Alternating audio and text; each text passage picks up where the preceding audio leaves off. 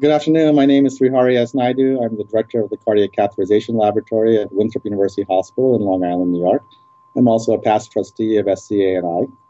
I'm here today to talk to you about an important document that is being published shortly. It is the Clinical Expert Consensus Statement on Percutaneous Ventricular Assist Devices in Clinical Practice. As you all know, over the past several years, we have seen a birth of many devices in heart failure to support the heart.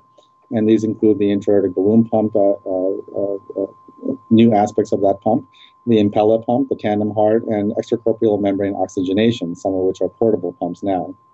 But it's become very hard for the clinician to understand when to use these different devices, when one might be superior to the other, what clinical scenarios where there is evidence for benefit, and some practical guidelines to do that.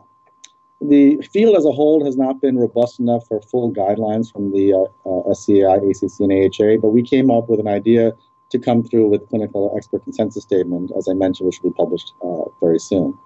In this document, we'll go through the different devices, how they work, what the meaningful benefits of each one is. We'll go through the different clinical scenarios where they could be helpful. We will go through our recommendations on when one might be preferred over the other and for what reasons. We'll go through the data, both observational and randomized controlled trial. And we'll make some practical full recommendations towards the end that can guide both future research and the practicing clinician on when and how to use these devices. We're also very proud that this statement is being sponsored and has been sponsored, but not just by SCAI, which is the initiating organization, but by the American College of Cardiology, the Heart Failure Society of America, STS, and the American Heart Association, among others. So I'd like to encourage you to pick up this article and this consensus document. It's the first of its kind, and it'll really add value to the clinical practice of interventional cardiology. Thank you.